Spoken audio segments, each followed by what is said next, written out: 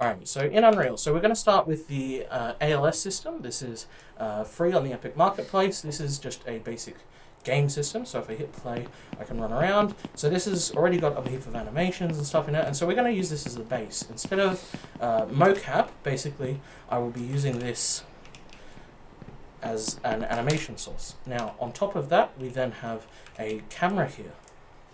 As you can see, it's sort of jiggling a bit, and so what that is we're receiving the data just here from the Motive, it's called, is the software OptiTrack runs. And so as I pick this up and move it around and turn it and whatnot, we now have a camera in Unreal that is replicating the movements of this, like that.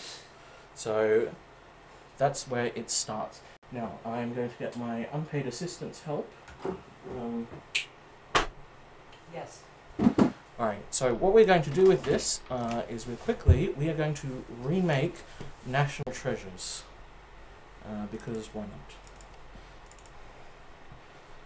So what we're going to do is we're going to combine both the camera and the character at once, and I'm going to do a bit of Previs. You know, Previs is helpful for film, it's helpful for animations, it's really helpful for everything. And these are the sort of tools, you know, Hugh had shown they do a system we use for Previs for Cheez-Its, so you know, this is the same thing. So if I hit play, what I have here is, alright, so I have up in the left corner, and I'm going to make it bigger so you can see, I have somewhere here, I need to figure out where it's playing. Where is it playing?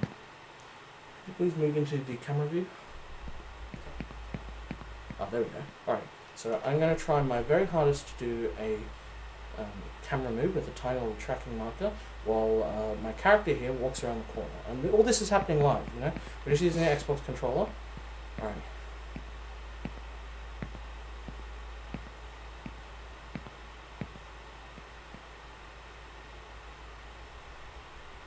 Just like that. And so, you know, that took me 3 seconds. You know, we're just using an Xbox controller. I could replace this with a phone or a Vive or something like that, a VR headset. And then the beauty of Unreal is what we can do is we can use what's called Take Recorder. So Take Recorder lets us record data, not video, but data. So what we're going to do is we're going to record the camera's position and the character's animation as it's created, so that we can then play that back later and fine-tune it. So I'm going to hit play, I'm going to hit record, I'm going to full screen, and we're going to try and make a scene here. Alrighty.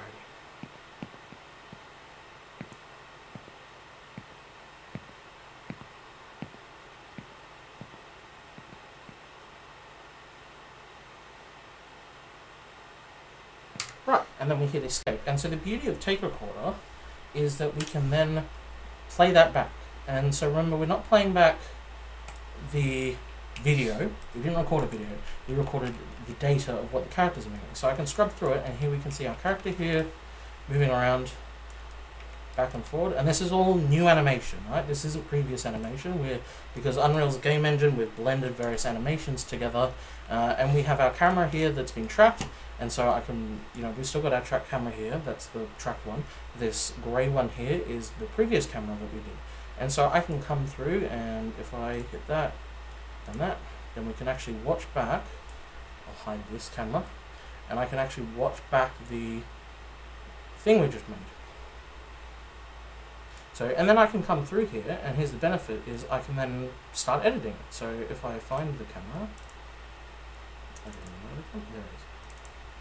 You know, I can grab the camera and I could change the focal length, for example. If we say we want 50 mil, you know, I can add animation on top of this, I can change our focus, you know, and so we can fine tune this, and then we've got pretty much a complete cinematic ready to use for, you know, the next step. You know, we can, you know, now we have directions for actors, we know what we need in an environment, you know, we know what camera moves we want, and so all this is pre-planned out, and we did that all in, you know, 5 minutes, 10 minutes, in front of you guys with nothing more than an Xbox controller, basically, and a tracking system. So hopefully you enjoyed that. I'm sure you probably have questions, so do feel free to ask them away in the chat. I believe we have some Q&A afterwards to answer them.